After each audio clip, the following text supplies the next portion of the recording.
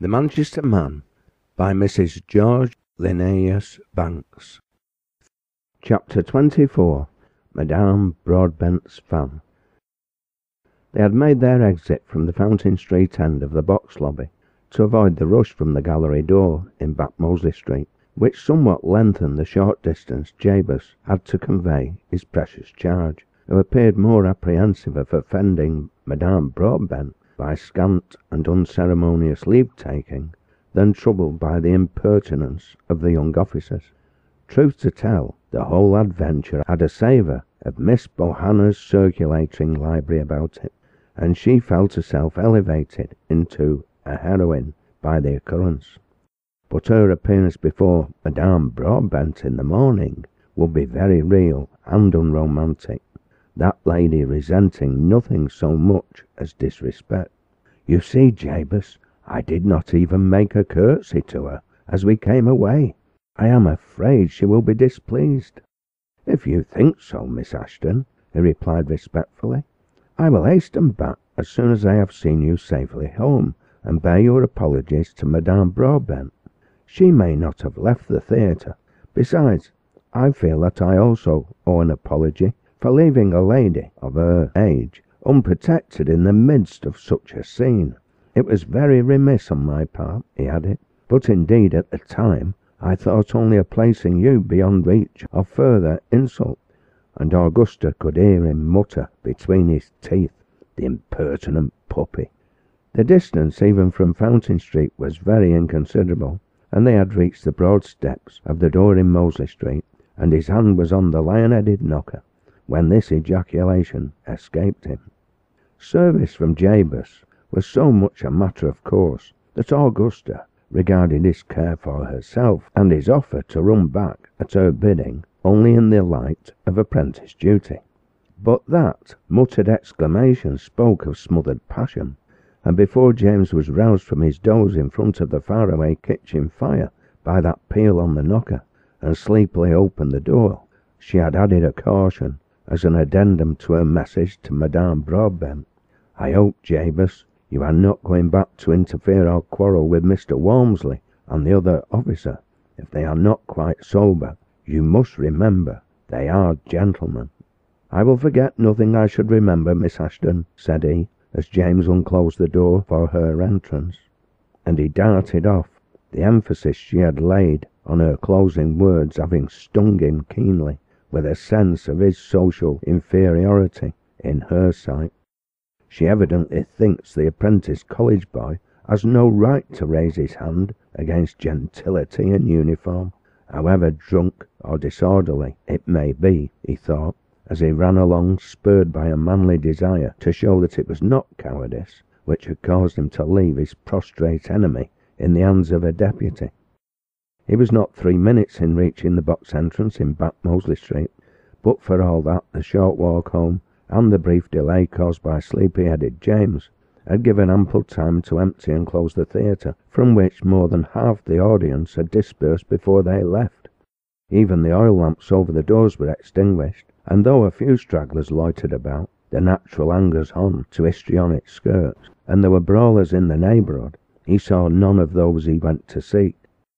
The fact was, Captain Travis had hauled Lieutenant Aspinall from the ground with little ceremony, and with a sharp reproof for the disgrace he was bringing on their corps by insulting a young lady in a public place, as if sufficient odium did not attach to the yeomanry already, forced him into a waiting hackney carriage, giving the driver orders to bear him home to his father's house on Ardwick Green, heedless of the young officer's remonstrance to the contrary.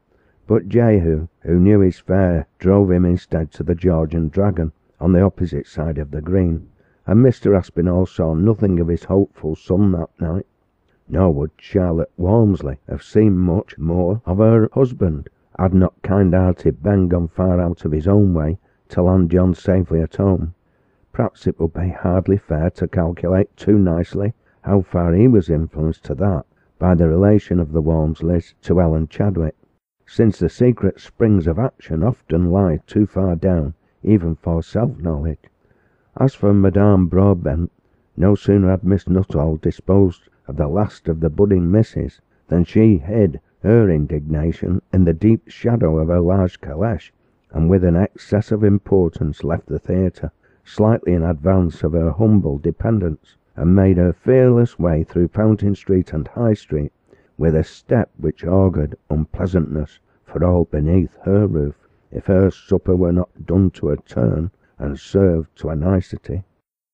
Augusta was somewhat loath to leave her pillow in the morning, after the night's unusual dissipation, and was still more reluctant to encounter her lessons and Mrs. Broadbent, and she for the first time remarked to Cicely that she thought she was quite too old to go to school, as if the world was not one new school, wherein the dunces get punished most severely, and even the best and brightest do not escape the rod.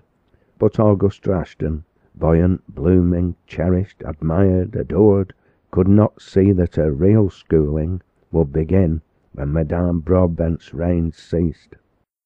No doubt Mr. Ashton would have been coaxed into granting an extension of his darling daughter's Easter holiday, and suffered her to remain at home that Thursday morning, but he was at Whaley Bridge, and Mamma met her request with, "No, my dear, you have had quite holiday enough. It will be setting a bad example to infringe Madame Broadbent's rules. Go, my dear, and go cheerfully. I will send Cicely for you at noon. The streets will be rather rough this week." She went, though not cheerfully, and Cicely was duly dispatched to bring her home, but neither Cicely nor Miss Ashton had returned when dinner was put upon the table at 12:30. Then Mrs. Ashton recalled her own words respecting the rough streets, and the insult offered as unwelcome tribute to Augusta's beauty overnight, and though by no means a nervous woman, the mother grew restless and apprehensive. A lovely daughter, who is an only child, is so very anxious a charge. As she sat down to her solitary meal, another thought crossed her mind. "James, ask Mr. Clegg to oblige me by stepping this way." Mr. Clegg was with her in an instant. The summons was unusual. "Jabez, I'll thank you to ascertain why Miss Ashton has not returned from school at the usual time. Cicely has been gone almost an hour. Should Madame be keeping her in for any breach of etiquette last night, pray offer an apology for me and my daughter also, but at the same time politely insist on Miss Ashton's immediate return to dinner." "I believe I owe Madame Broadbent an apology myself," answered Jabez, smiling. "I shall be glad of an opportunity to discharge the debt." The schoolroom door was midway down the dark, narrow, arched entry. Groups of girls with slates and bags in their hands, loitering on the pathway at the entrance and in the passage, made way for him, with curious looks and whispers amongst themselves. Jabez was not unknown to some of the senior pupils. The schoolroom door stood ajar. The whole place was in a commotion, unprecedented in that precise establishment. Madame Broadbent, holding by the copy-slip axiom, "Familiarity breeds contempt," preserved her dignity and that of her high office by avoiding personal contact with her pupils, save at stated hours. Her assistant governesses were at their post from 9 until 12, from 2 until 4, but Madame herself only sailed into the long room from the house door across the entry at 11 o'clock to receive reports, inspect work, dispense rewards, or administer reproof and chastisement. "Spare the rod and spoil the child" had not been abolished from the educational code 55 years back. The double shock her importance had received at the theatre sent her home to quarrel with her supper, and, as a meal dispatched in an ill humour does not easily digest, Othello and the Castle Spectre haunted her pillow and broke her rest with nightmares. She rose late and stepped into her schoolroom later than usual to visit her accumulation of disagreeables on minor delinquents, as well as on the primary offenders. Let us be just. Madame Broadbent had gracious smiles and approving words to dispense to the ultra-good, and their very rarity made them valuable. But if she rewarded any that day, It was only that severity might stand out in contrast. Little hearts beat, little fingers plied industrious needles, little eyes bent over work, when Madame's step was heard in the entry. But when her august presence fairly filled the room, every little damsel rose simultaneously and saluted her entrance with a low, formal, deferential curtsy.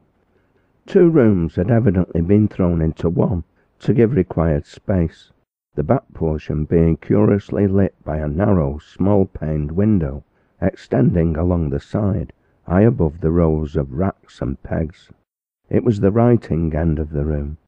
Madame Broadbent occupied a seat in the front portion, almost opposite to the door, and as she marched towards it with more than ordinary loftiness, and beat her fan on her table with one peremptory tap instead of a short, rapid quiver, to enforce her command.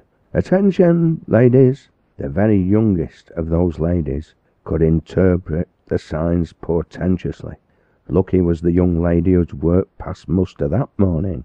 So many were condemned to stocks, backboard, columns of spelling, recitations from the Speaker and Thomson's Seasons, lengths of open hem, backstitching or seaming. At length Madame Broadbent, having dismissed ordinary business, rapped her fan upon the table, and in a sharp, peremptory tone called, "Miss Ashton," and Miss Ashton, who had been expecting the summons all the morning, came forward at her bidding, but not with the normal alacrity of pupilage. She had left her childhood, I had almost said her girlhood, behind her in the box lobby of the Theatre Royal. "Miss Brooks," cried the same sharp voice, and with a painful start the little girl, who had committed such a terrible breach of decorum before a whole theatre as to utter her impromptu commentary on the tragedian's art, rose, trembled, burst into tears, but was too agitated to obey with sufficient promptitude. Her seat was on a low front form. Madame took a step forward, stretched out her arm, and dragged the child by the ear to the side of Augusta, then gave her a smart cuff as an admonition to more prompt obedience another time. Then, with another rap of her fan on the table, which set all hearts palpitating, she began an inflated harangue to the mite of a child and the budding woman, in which she reproached them both with bringing disgrace on the Academy, hitherto so irreproachable. The one had drawn the attention of her whole theatre to her ill-breeding and want of proper training. The other, by boldness of look and manner, had licensed the free speech of loose men, and as if that were not enough, had been the cause of an unpardonable insult to herself. She, Madame Broadbent, so highly honoured and respected by the chief people in the town, to be called Mother Broadbent. It was an outrage not to be endured. Her temper interrupted her oration. She shook Augusta violently, and condemned her to remain in school until she had learned one of Mrs. Chapone's letters by heart. Then she darted on the smaller miss as the primary cause of all, shook her till the little teeth chattered, and dragged her by the lobe of the ear towards a dark closet set apart for heinous offenders.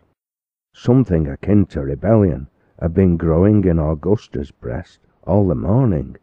She was a girl of quick impulses and sympathies, and was not only struck by the disproportion of punishment meted out, but by the terror on the little one's face.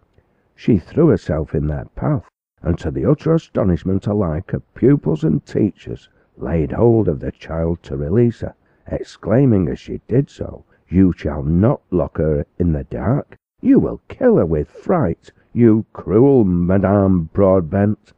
If Madame Broadbent had been wrathful before, she was furious now. Never in her long experience had she been so braved. Without thought, without premeditation, she raised her heavy fan and struck sharply at Augusta. The blow fell on her beautiful bare neck. The collarbone snapped, as it will do with a very slight matter, and Augusta dropped. Cicely, waiting outside at the time, heard Madame's raised voice and Augusta's impetuous remonstrance, then a thud, a fall, and a suppressed scream from the girls, and without pausing to knock, she pushed open the door. Cicely had been too long the recipient of Augusta's schoolgirl confidence to stand in much awe of Mrs. Broadbent at best of times. Now she darted forward to raise her young mistress, whom she almost worshipped, and certainly did not consult either Madame's feelings or dignity in the epithets she launched at her. No one had been more electrified at the effect of that stroke with the fan than Mrs. Broadbent's self. She seemed petrified, and Cicely's indignant outburst fell on deaf ears. But as Miss Nuttall ran for water, and Cicely cried out for a doctor, she roused to self-consciousness, and closed the schoolroom door as if to keep the outer world in ignorance of what was going on inside. A wide latitude was then allowed for school discipline, but even Madame Broadbent was sensible that the blow which had felled Mr. Ashton's only daughter was a blow to imperil her seminary. Augusta did not revive. Miss Nuttall suggested that the school should be dismissed and a doctor fetched, and before either could be effected, Jabez was on the spot. He took in the scene at a glance. Augusta, white as her frock, her hair all in disorder, lay extended on her form, her head supported by the kneeling Cicely, whilst excited girls and teachers flocked helplessly around. "Good heavens, what is the matter? What has happened to Miss Ashton?" was his hurried and agitated inquiry. One said one thing, one another. Wrathful Cicely came nearest to the mark. "That old wretch has struck our darling with her great fan. I'm afeard her neck bone's broken." "Impossible! She could not be so heartless," he cried as the group made way for him to pass, and he knelt down opposite to the sobbing Cicely on the other side of the form, and sprinkled the pallid face so dear to him with water someone had brought in. There was no sign of revival. "My God, this is terrible! Oh, madam, how could you do it? Mrs. Ashton will be distracted," and he started to his feet, inexpressible anguish in every feature. "But this is no time for revilings. Where is the nearest doctor?" "There is Mr. Campbell in Hanover Street, and—" Brushing unceremoniously past his informant, he was with the Scotch surgeon before Miss Nuttall had recovered from her surprise, or Madame from her stupor. Mr. Campbell was quickly on his way to attend this new patient, and Jabez speeding towards the top of Market Street. There he hired a hackney coach from the stand, close as he was to home, and drove straight to Dr. Hull's. He bore the doctor from his unfinished dinner with impetuosity, brooking no delay. They found Augusta Ashton, faint, pale, but restored to consciousness, in Madame's own dingy parlour, where the author of the mischief was doing her best to put a favourable colour on the disaster. Chapter 25. Retrospective. The collarbone was broken. There was no mistake about that. But Jabez, mindful of Mrs. Ashton's protracted anxiety, lingered no longer where he would fain have remained, to see the surgeon prepare under Dr. Hull's supervision to reduce the fracture, a delicate process, since to the collarbone no splints can be applied. Augusta's affection for her mother overcame her pain. "You will be careful how you tell Mamma, Jabez, I know. Do not frighten her more than you can help. She will be so terribly distressed," faintly murmured she as he again departed. With all his haste and care, so much time had been spent. Mrs. Ashton's fears had already conjured up all manners of evils, all of course wide of the mark. That something was wrong she felt assured, and he found her dressing to follow her dilatory messengers. The stoppage of the coach and his evident agitation were confirmatory, but the absolute facts roused as much indignation as grief. Yet Mrs. Ashton never forgot herself, and though the waiting coach bore her to Bradshaw Street, to add her maternal reproaches to the wrathful utterances of Cicely, the rough rebukes of Dr. Hull, and the prickings of Madame Broadbent's own conscience, The natural dignity of her manner more overawed and impressed the resentful schoolmistress than all which had gone before. She was as profuse in apologies as in extenuating pleas, but she was not prepared to combat Mrs. Ashton's proverbial argumentation.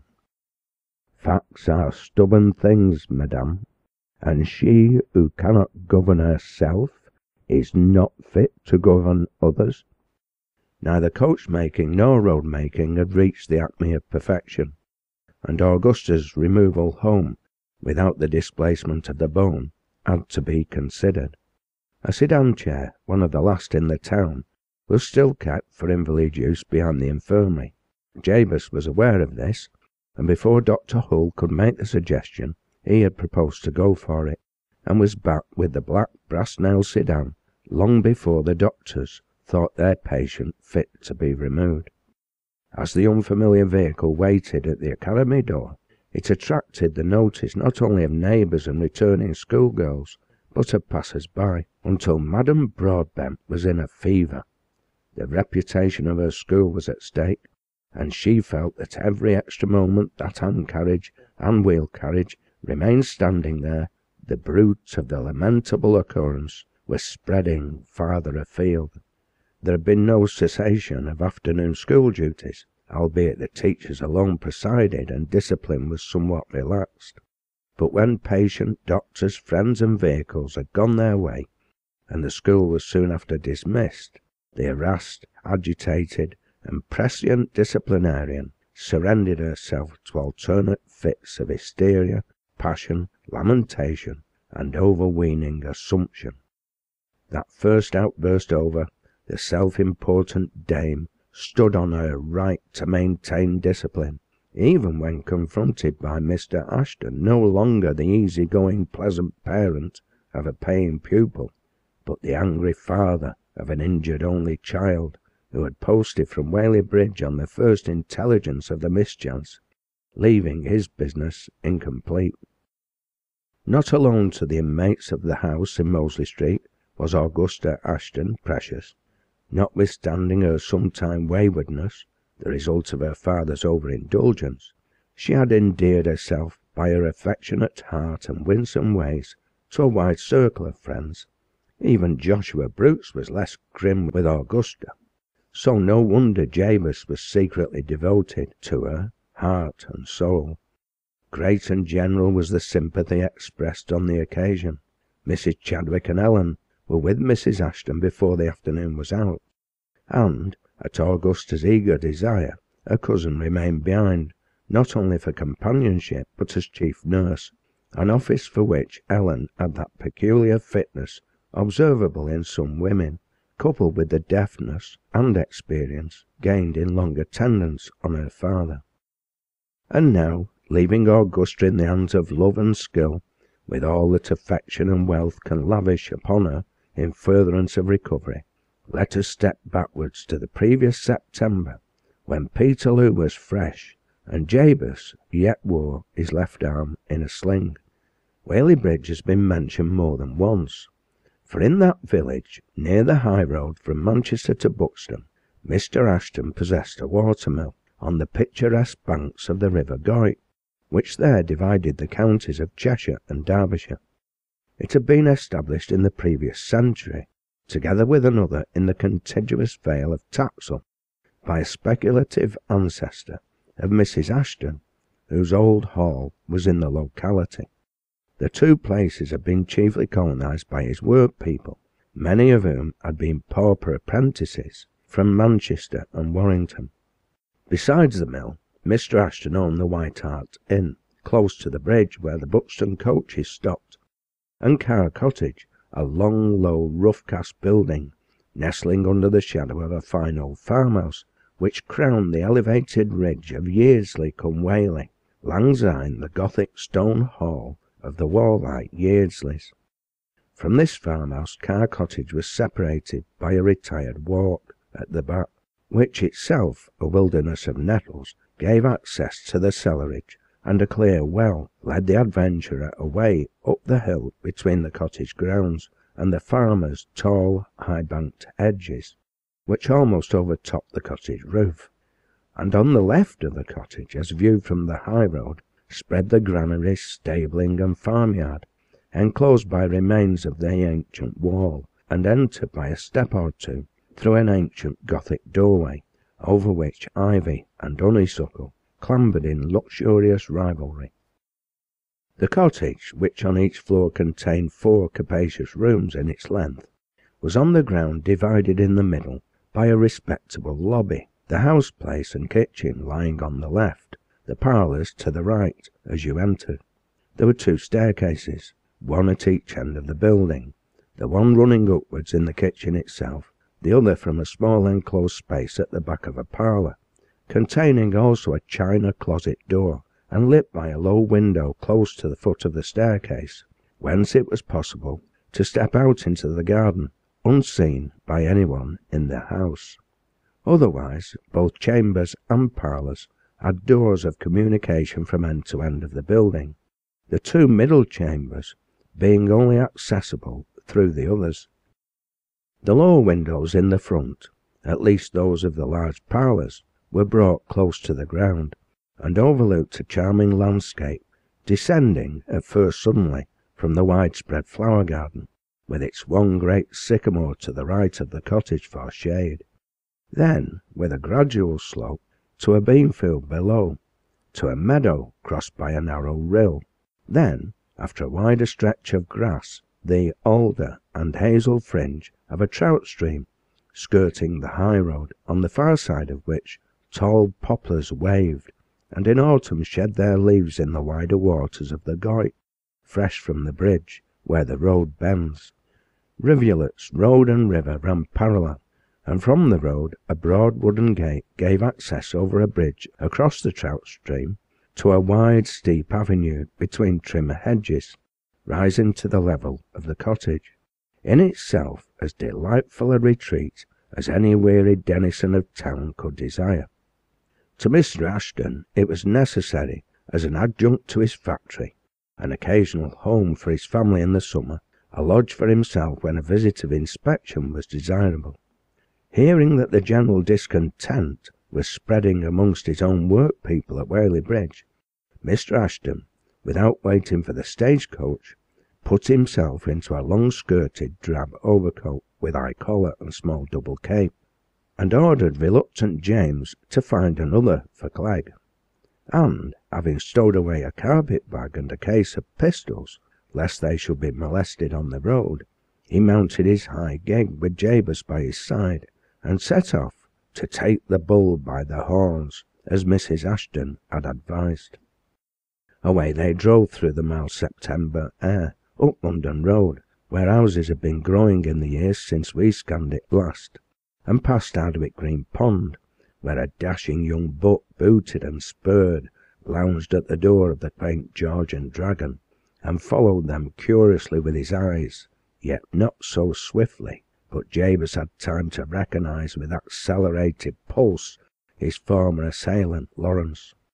Longsight, Burnage, Fallowfield left behind, Stockport Bridge gained. They went walking by their horse's head up the steep hill, between frowning houses, to the pack-horse in the market-place, where the beast was baited, and the travellers dined at the same table, Jabez not for one moment forgetting the social distance between his master and himself. Again seated in the gig, they quickly left the smoke-begrimed, higgledy-piggledy mass of brick and mortar called Stockport behind, and were away on country roads where yellow leaves were blown into their faces, where brown-faced, white-headed cottage children were stripping blackberries from the wayside brambles, or ripe nuts from the luxuriant hazels, which have since changed the very name of the bullock smithy through which they drove at a gallop, to Hazel Grove. It was a glorious treat for Jabez, was that drive, and Mr. Ashton, conversing with him as they went, was surprised to discover his love of nature and his knowledge of her secrets. This induced reminiscences of the early years of Jabez, when Simon took him pickaback into the fields on Sundays, and Mr. Ashton led him on to dilate on his childhood among his first friends, until he had a closer insight into the younger man's heart in all the years he had served them.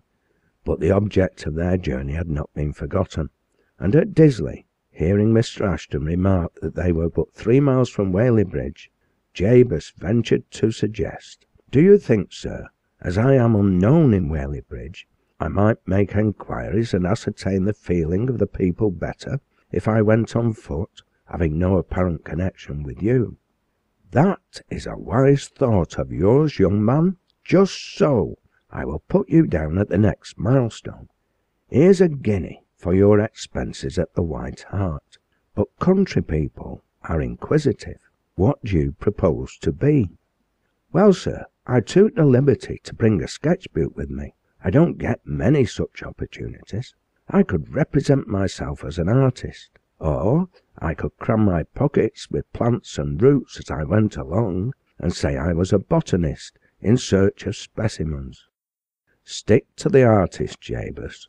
Our country botanists would soon floor you on their own ground. They know more of plants than pencils, I'll warrant." And Mr. Ashton, handing the reins to Jabez, took a pinch of snuff on the strength of it. Mr. Ashton, putting up the collar of his topcoat, drove direct to Carr, much to the surprise of his unprepared overlooker and wife, who had charge of the cottage. He said nothing of any companion, and Jabez some 20 minutes later walked into the bar of the White Hart, dusty and weary, as if with long walking, called for bread and cheese and ale, intimated his intention to remain the night, if he could have a bed, talked of the scenery, and led the host to tell of the best points for sketching. Professing fatigue, he kept his seat in the bar parlour the remainder of the day. The sling, not yet wholly discarded, drew attention as he expected it would.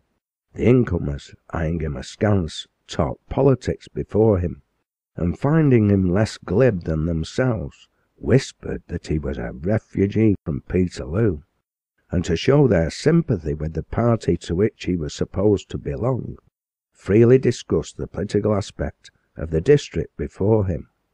He was young, free with his money, and they were not reticent. He found that the overlooker had made himself, and his master through himself, obnoxious to his weavers, and that only prompt measures would prevent an outbreak. The next morning Mr. Ashton put his head into the inn, greeted Mr. Clegg as someone he was surprised to meet in so remote a spot, and invited him to Carr Cottage. Jabez accepted the invitation for the afternoon, saying he could not spare the morning. Under pretence of sketching, he took his way by the Goyt to the neighbourhood of the mill, with pencils and sketchbook. Women and children flocked inquisitively around him in their dinner hour, and talked to him. Then he rested in a weaver's cot, and when he found his way to Carr in the afternoon, and sat with Mr. Ashton for privacy under the dropping keys of the sycamore, he had brought with him the key to the prevailing discontent.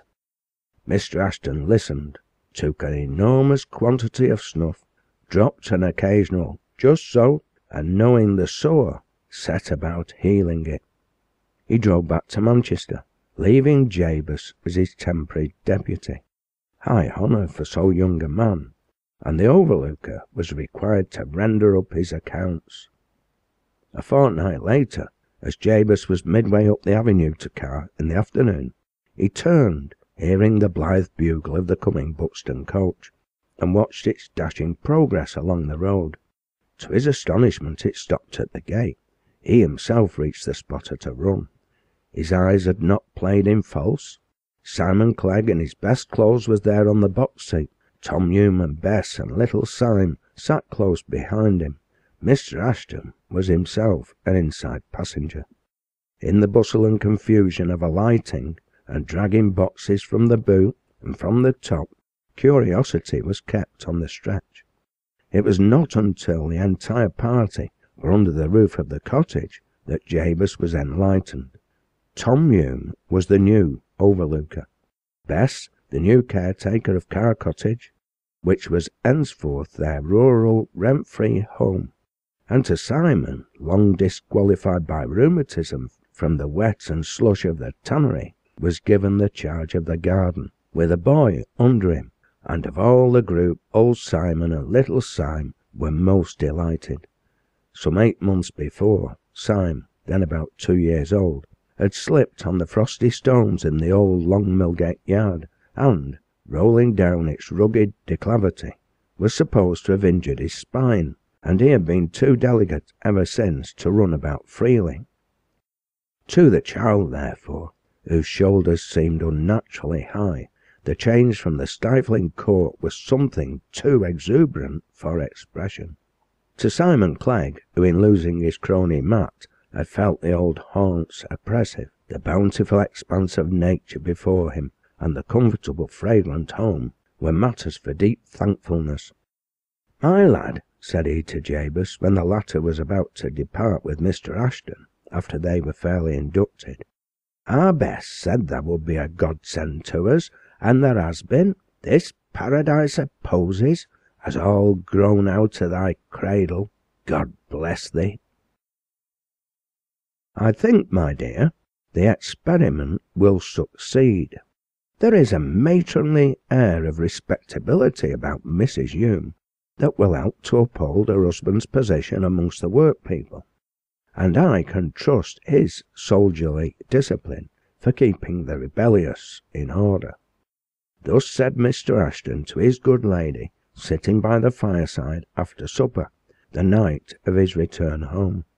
Then, after a little pondering and trifling with his snuff-box, he added, as if reflectively, "It is all very well, my dear, to serve the young man's friends and ourselves at the same time, but I should like to do something for Jabez himself.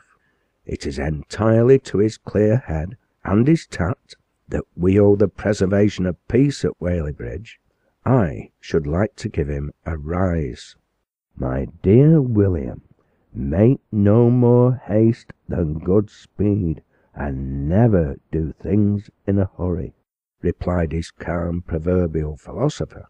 "We must not excite the envy of his fellow clerks, or we shall surround him with enemies from the first.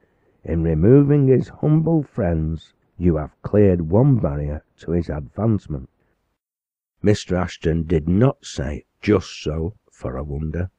He turned his gold box round and round in his fingers, and at length gave utterance to a thought which took Mrs. Ashton by surprise. "If we remove all the young man's old associations, don't you think we ought to provide him with new ones?" "I think, William, we ought to leave well alone. Smooth paths are slippery paths. The young man will be out of his time in 6 months. You can then advance him if you think proper in the warehouse, but I do not feel disposed to open our drawing-room to him, if that is what you are driving at." And she drew herself up as if her dignity had received a blow. "Well, no, not exactly." And Mr. Ashton, unable to express what he did mean exactly, shuffled and fidgeted till he upset his snuff on the Brussels carpet. Chapter 26. On the Portico Steps. Between that expedition to Whaley-Bridge, with its terminal connubial conversation, and the breakage of Augusta Ashton's collarbone, rather more than 6 months intervened. 6 months, during which Mr. Clegg, as his good master had anticipated, felt the solitary state of his trim sitting-room somewhat oppressive, the permission to receive his old friends becoming a nullity on their removal. He occupied a position midway between parlour and kitchen, above his old associates of the porringers, the fireside settle, and the sanded stone floor, and beneath the family, seated round the tea-urn, on cushioned chairs and Brussels carpet. Towards the former he cast few backward looks of regret. He had put his past behind him, but oh, who shall tell his unuttered longings for the open sesame to that paradise of which he had one rapturous glimpse, and one only, that paradise where his master's daughter, so high above him, moved like a seraph and filled the air with harmony. I am afraid that at this time he brooded over his orphanhood and that unknown father who had disappeared so mysteriously, and strained his soaring thoughts in their flight towards possibilities more than was good for him. He was too much alone for one of his years, and there were times in those long candle-lit winter evenings when books and pencils dropped from his wearied hands, and for lack of a companion he held dreamy converse with the fire. Of course his library was restricted, and there were no institutions in Manchester at that time where young men of his class could meet for mutual improvement, or that mental polish caused by the attrition of mind upon mind. Occasionally, at long intervals, and at first to the utter confusion of James, Captain Travis had inquired for Mr. Clegg, and been shown into the little sitting-room with a disregard to caste very creditable to both of them, and now and then Mr. Chadwick and Mr. Ashton would drop in together for half an hour's chat, the gratitude of the former being deeper than the surface. But rarely did a feminine face save Cicely's brighten up his solitude, and she, devoted to her young mistress, had always something to say about Augusta, if only what she wore or how she looked, which sent him off into dreamland immediately. Sunday was a very checkered day, when he missed his old friends most. True, he followed the family to church, perhaps carried Augusta's prayer book, exchanged a word of kindly greeting with old Mrs. Clews and Parson Brooks, who was not as hale as he had been. But there was no old Simon to grit his hand, no Bess to give him a motherly smile, and, unless the weather was fine enough for a ramble in the fields with Nelson for companion, the rest of the day was very dull indeed. The farm which broke Augusta's collarbone broke down a barrier for Jabez. No personal sacrifice attended the service he rendered. He but went and came as an active messenger, but he went and came with intelligence and promptitude, and exercised for mother and daughter both the care and forethought of a much older man. In the father's absence, the father was not missed. What came under Mrs. Ashton's own eye, Mrs. Ashton could appreciate, and the commendation of Dr. Hull was not without its weight. He had said, "Capital fellow to send for a doctor, that messenger of yours, Mrs. Ashton. A determined, persistent fellow. Would see me and haul me off with only half a dinner, though I protested, and he had already got a surgeon there before me." His thought about the sedan chair, which he had accompanied to Mosley Street to ensure care on the part of the chairman, and had ordered into the very lobby of the house, the cautious manner in which he had lifted Augusta thence and borne her to the ready couch, coupled with his protection of her daughter in the theatre the night before, weighed down the scale, already trembling in the balance, and Mrs. Ashton's "Jabez, I am deeply indebted to you," was not mere words. He was her messenger to the Chadwicks, her amanuensis to Mr. Ashton, and when Ellen and her mother arrived somewhere about tea-time for the second occasion, he was invited to join their party, and one, if not two, pair of cheeks burned as the invitation was given. Then, the night Mr. Ashton returned home to find Augusta an invalid, he was gratified to see Jabez again at the tea-table, and after that at odd times, until the restraint upon him gradually wore away, and he would read to Augusta and Ellen as the latter sat at work, and do his best to make the time pass pleasantly. Next, Mr. Ashton took it into his head to teach him backgammon and cribbage, to help to make his own evenings at home more lively, and Mrs. Chadwick, who for some occult reason had resisted her husband's desire to show courtesy to his preserver, could scarcely be less gracious than her grandest sister, who owed him so much less. So now the green parlour door in Oldham Street was opened to him, and, as Jabez refreshed his memory with Hogarth's Prince, he felt that he had made another step up the ladder. Those were Helicon days, while Augusta, too tall to be robust, recovered so slowly, and was so much gratified by his attempts to entertain her. Helicon days for more than one. Yet ere Jabez was out of his apprenticeship, or Augusta had left her pillowed sofa, a pebble was thrown into the stream, which broke the surface of the tranquil waters, and disturbed them for ever. Mr. Ashton was one of the original shareholders in the portico, a classic stone building erected in 1806 as a library and reading room on the other side of Mosley Street, which, with its pillared facade and flight of steps like an Ionic temple, looked down on the plain red brick front of the assembly rooms, though its opposite neighbour stood quite as high in repute, and was equally exclusive in its constitution. Mr. Aspinall, the Cannon Street cotton merchant, who dined with the Scramble Club, instituted by businessmen whose homes were in the suburbs, was likewise a shareholder in the Portico, and from constant meeting at the long tables within the boot-shelved, galleried walls of its lofty reading room, he and Mr. Ashton had a tolerably lengthy acquaintance, although it had never ripened into intimacy, the men were so dissimilar. Charlotte Walmsley was naturally troubled by the result of Madame Broadbent's notion of discipline, and, not unnaturally, considering the condition in which Ben Travis had taken him home, blamed her husband as the primary cause. As naturally, he shifted the onus to the shoulders of Lawrence Aspinall, and, taking him to task, plainly told him he ought to apologise. Lawrence snatched at the proposal. "My dear Jack, nothing would please me better. I'll make 1,000 apologies if you'll only introduce me." John Walmsley had quite enough of introductions. Besides, he stood in some awe of Mrs. Ashton, and did not know how she might take it, especially as his friend Aspinall had acquired the character of a wild spark. He emphatically declined. But if Lawrence Aspinall once set his mind on a thing, he would attain it, if within the range of possibility, whether by fair means or foul, whatever might be the consequences.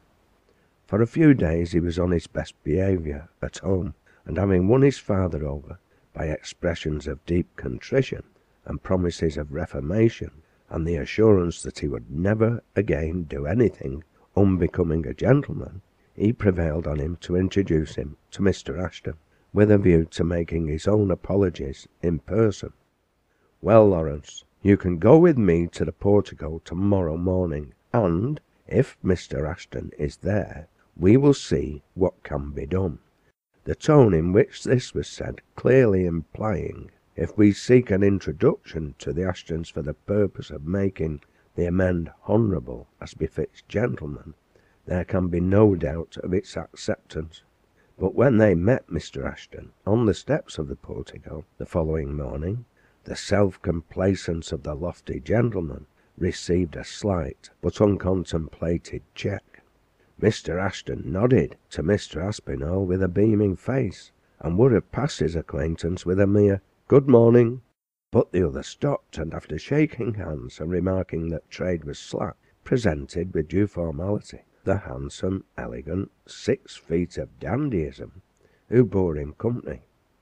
"Mr. Ashton, let me make you acquainted with my son, sir. Mr. Ashton, my son Lawrence. Lawrence, Mr. Ashton." The young gentleman raised his stylish beaver from his rich coppery curls, and bowed with courtly grace in acknowledgment of Mr. Ashton's formal bow, whilst his father continued, almost in the tone of one who confers an honour. "The fact is, my son, sir, desires an opportunity of expressing to Miss Ashton his deep regret for the indiscretion of which he was guilty in the lobby of the Theatre Royal some 10 days back." The smile faded from the face of Mr. Ashton, who, with a reserve very foreign to him, put his hand into his pocket for his snuff-box instead of extending it to the young man, and, tapping it with a little impatience, caught at his words. "Indiscretion, sir, what you are pleased to call indiscretion, has placed my daughter in the doctor's hands with a broken collarbone." Before Mr. Aspinall could reply, Lawrence, better skilled to temporize, interposed. "So, to my infinite regret, my friend Mr. Walmsley has already informed me, sir, and I assure you I take shame to myself that any word or action of mine should have led to consequences so lamentable. No one, sir, can deplore the injury Miss Ashton has sustained more than myself, the unhappy cause. It is this, Mr. Ashton, which impels me to seek an opportunity to express the sensibility of my grave offence and my extreme regret to Mrs. Ashton and Miss Ashton in person. I cannot rest until I have implored their pardon. The tones in which this apologetic speech was delivered were at once so suave, remorseful, and sympathetic that Mr. Ashton, whose sternness was seldom of long duration, was considerably mollified. He looked at the handsome, dashing blade before him, whose blue eyes seemed full of gentleness and pity, and felt as though the boy he had seen torturing old brutes and the yeomanry officer who had slashed at Mr. Chadwick and Jabez Clegg could never be one and the same. He reverted to the latter circumstance. "I think, young sir, you owe an apology to someone else under my roof. The young man who received the sabre cut you designed for my brother-in-law, Mr. Chadwick." Aspinall's handsome face flushed. His father's quick reply gave him time to think. "You surely, Mr. Ashton, would not expect my son to apologise to an apprentice lad, and me a college boy?" "Just so. I would expect him to apologise to anyone he had injured, were it a beggar." Here the son interposed. "My good sir, do not remind me of the horrors of that dreadful day. I shudder when I recall it. We acted under orders, and I swear I was utterly unconscious and irresponsible for my actions throughout the whole affray." And Lawrence seemed desirous to wash his hands of the responsibility. "The fact is," said Mr. Aspinall, coming to his son's rescue, "Lawrence had taken more wine than his young head would stand on both occasions.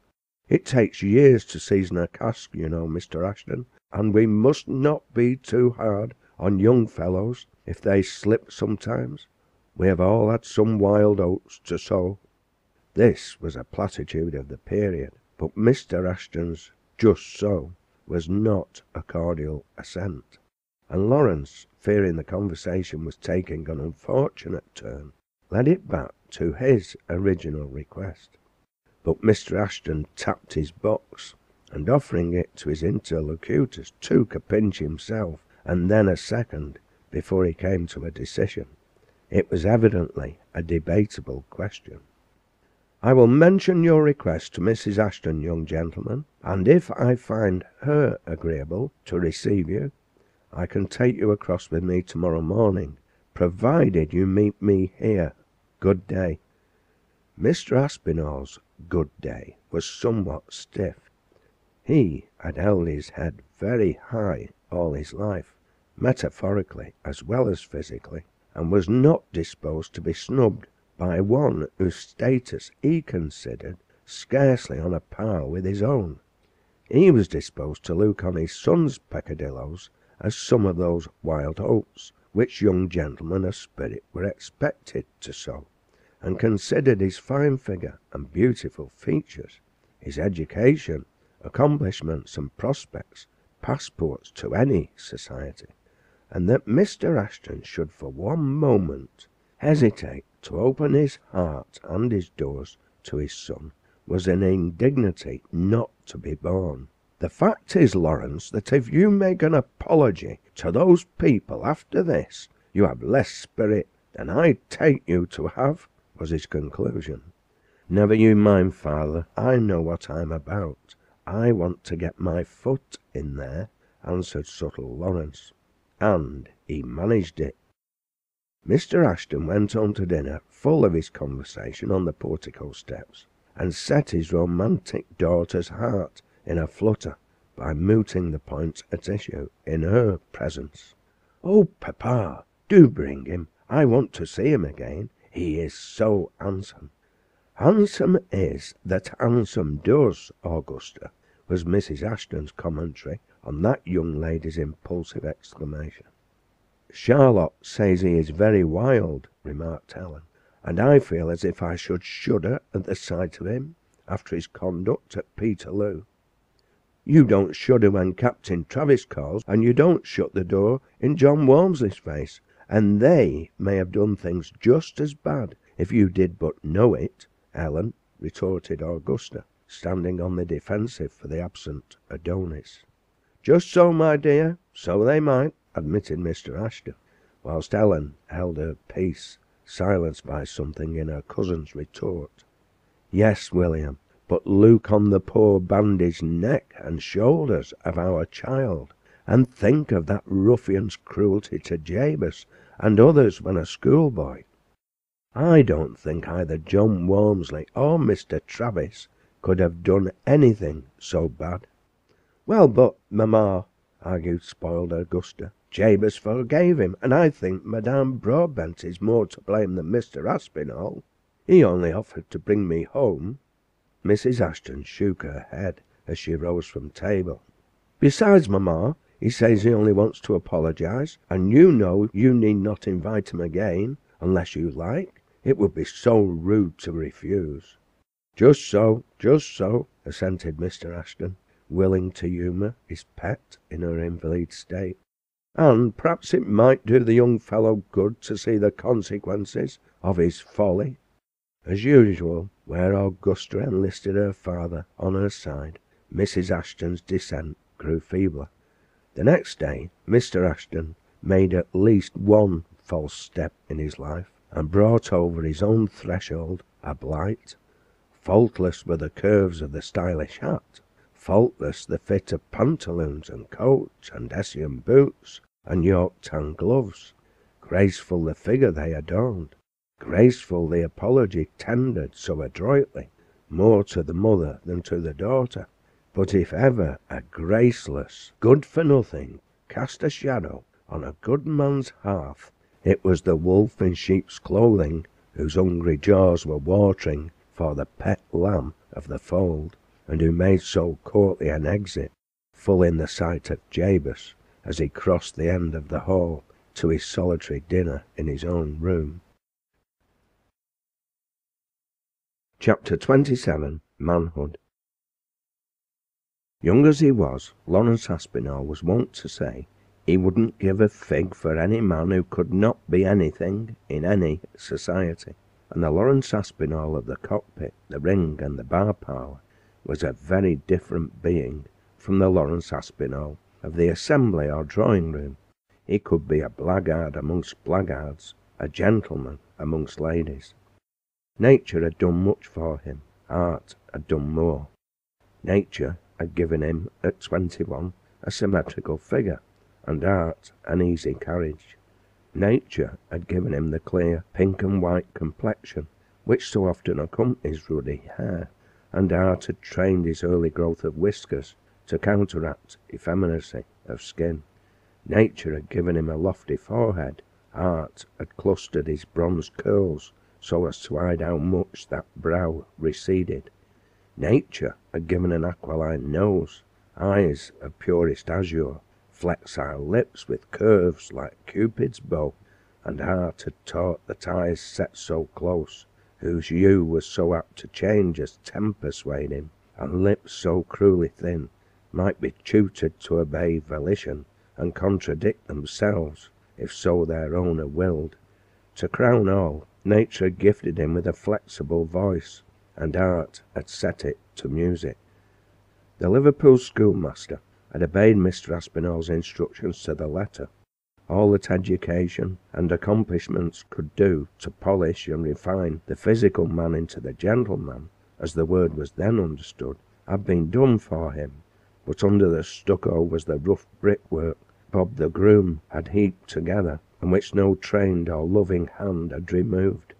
Be sure Lawrence Aspinall did not carry this analysis into society, written on his forehead.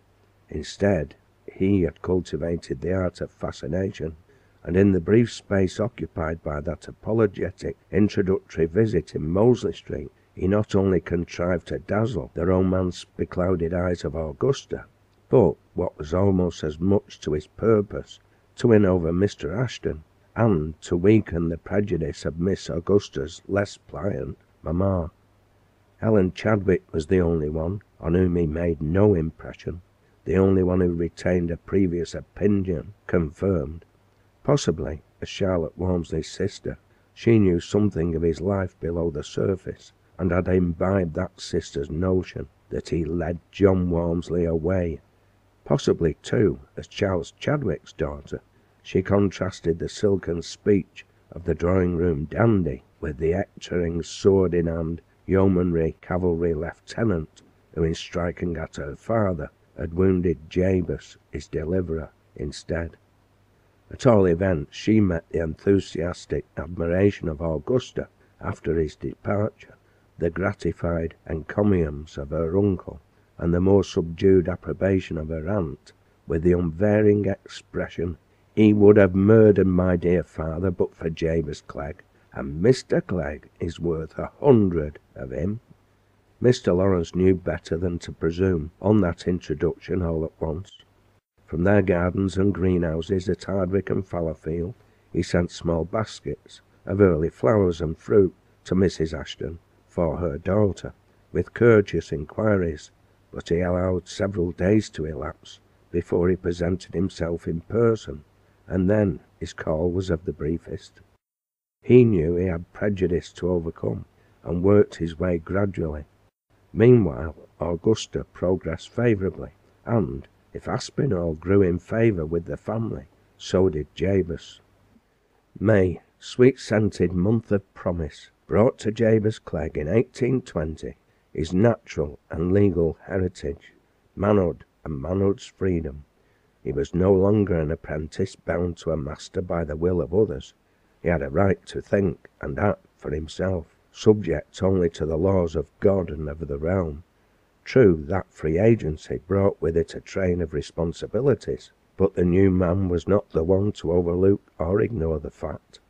He had thought long and keenly of the coming change, and all it might involve, months before it came. His fixed wages as an indoor apprentice, according to indenture, were no great matter, but, supplemented by coin he extracted from his paint-box after business hours, he had found a margin for saving, besides contributing to the humble wants of his early fosterers. The latter duty he had never neglected, but Simon was as sternly just as the lad had been gratefully generous, and, even when poverty bit the hardest, would never accept the whole of his earnings. "Say thee, Jabez, if thou dunna keep summat for thyself to put by for a nest egg, thou ne'er seek good o' thy own earnings, and thou'll lose heart in time," the old tanner had been wont to say, when sturdily limiting the extent to which his foster son should open his small purse. So Jabez, leading a steady, industrious life, spending little on personal gratification, save what he invested in books, had quite a little store laid by, the result of very small savings, against the time when he might have to shift for himself. Two things had troubled him: the possibility of having to find a situation elsewhere, Mr. Ashton having said no word of retaining him, though, on the contrary, he had said nothing of his removal, and the necessity for quitting the house, which had been to him a home so long that even the grumbling cook and the affectionate dog had welded themselves into his daily life. How much more the kind master and mistress, and that beatific vision, their beautiful, bewitching daughter, who had held him in vassalage from the very day of his apprenticeship, and tyrannized over him as only a wayward, spoiled beauty, child or woman, could. The bright morning of the 5th of May set this at rest. He was called into the inner counting-house, and, past the high stools of inquisitive-eyed, quill-driving clerks, with a palpitating heart, conscious how much depended on the issue of that interview. As he opened the curtain-glass door, to his surprise he found himself confronted by not only Mr. Ashton, but Mr. Chadwick and Simon Clegg, who had been brought from Whaley Bridge for the occasion. Business men, as a rule, are not demonstrative over business, and, after the first salutations and surprised greetings, the congratulations of the day were soon said, and the stereotyped "and now to business" put sentiment to flight, and yet not entirely so, as will be seen. There was nothing luxurious in that counting-house of the past. Beside the high desk and stool, it contained an oilcloth-topped hexagon table with a deep rim of partition drawers, 3 wooden chairs, a sort of fireguard fender, and a poker. But there was neither carpet nor oilcloth on the floor, and the walls had but a dim recollection of paint. Mr. Ashton, snuff-box in hand, occupied one of these chairs, Mr. Chadwick, resting hands and chin on a stout walking-stick, another. The third, a little apart, had been assigned to old Simon, now on the shady side of 70. Jabez remained standing. Mr. Ashton, as was his manner, tapping his fingers on his snuff-box lid whilst he spoke, opened fire. "No doubt, Jabez, you have been expecting me to say something respecting your prospects and position when your indentures are given up." "Well, sir," answered Jabez with a frank smile, "I believe I have." "Just so. I knew you would. It was but likely, and I should have spoken to you some time since, but for brother Chadwick here. Both Mrs. Ashton and myself have watched your conduct and progress during the whole term of your apprenticeship with entire satisfaction." Here a pinch of snuff emphasized the sentence, and both Simon and Jabez felt their cheeks begin to glow. "You have been unusually steady and persevering, have not been merely obedient but obliging, and your rectitude does full credit to the honourable name Parson Brooks gave to you." This was quite a long speech for Mr. Ashton. He paused to take breath, and old Simon, proud of the young man as if he'd been his own son, feeling the encomium as some sort of halo around his own grey head, exclaimed, "I'm downright proud to hear you say it, sir. It'll make our Bessie's heart leap with joy." But Jabez, blushing, half ashamed of hearing his own praises rung out as from a belfry, could only stammer forth, "I've endeavoured to do my duty, that is all, sir." "All?" interjected Mr. Chadwick in his imperfect speech. "Nelson said duty was all England expected of every man. But it won the battle of Trafalgar." "Duty wins the battle of life, brother," put in Mrs. Ashton, who had quietly entered the counting-house by the door behind Jabez. Just so," assented Mr. Ashton, as he rose and handed his chair to the lady, whose stately presence seemed to fill the room. "And Jabez has only to continue doing his duty to win his battle of life, I take it. But to our business. You have hitherto served us well, Jabez, in the warehouse and out of it. You have been doubly useful to me as a designer and as a detector of the roguery and mismanagement of others.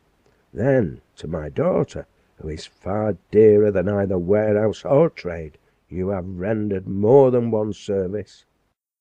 "Oh, sir, do not name it, I beg. It has been my highest pleasure to serve Miss Ashton, or yourself," Jabez exclaimed, the last 2 words rising to his lips simultaneously with the thought that his sudden outburst might fail of appreciation by Miss Ashton's wealthy relatives.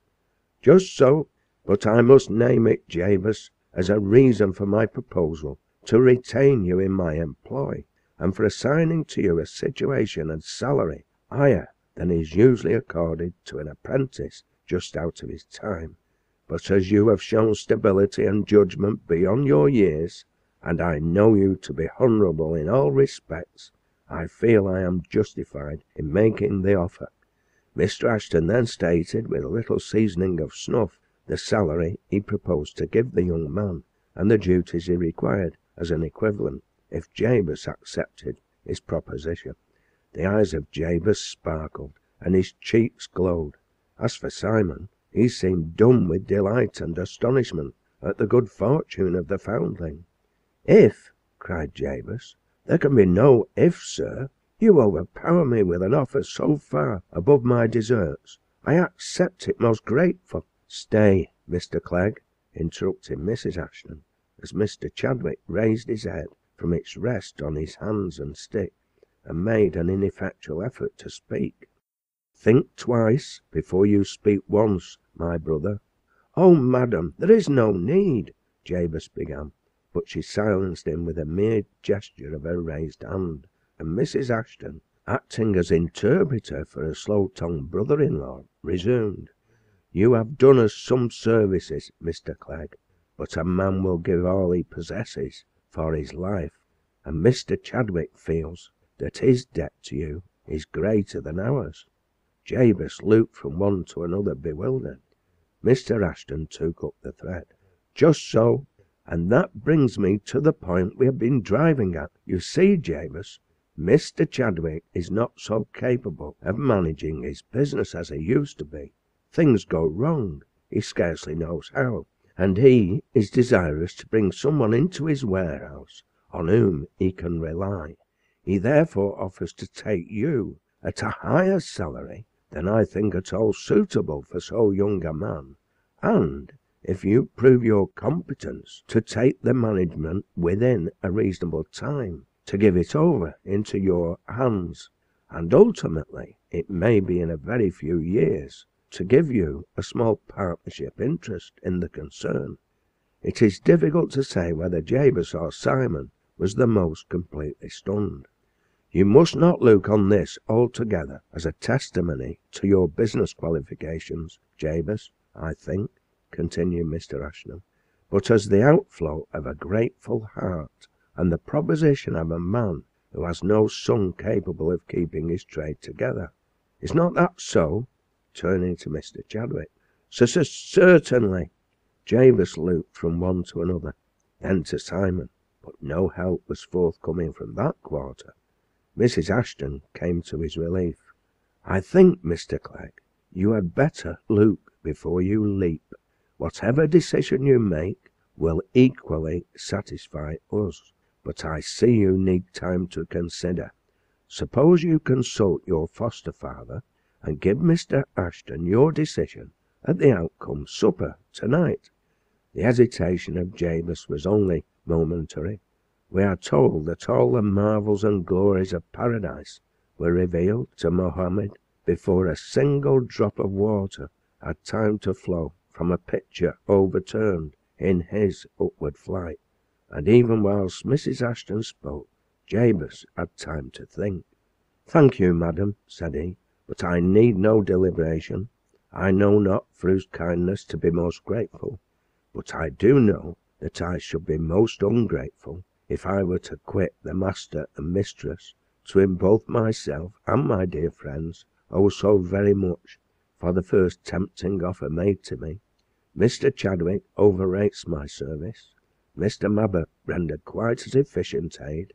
Besides, I have no acquaintance with the manufacture of piece goods, and have no right to take advantage of Mr. Chadwick's extreme generosity, knowing my own disqualifications.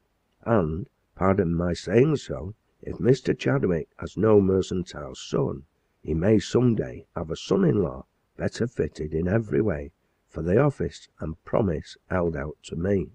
I trust, Mr. Chadwick, you will not consider me ungracious in declining your liberal offer, but, indeed, I have been trained to the small-ware manufacture, and here lies my duty, for here I feel I may be able to render something of a quid pro quo."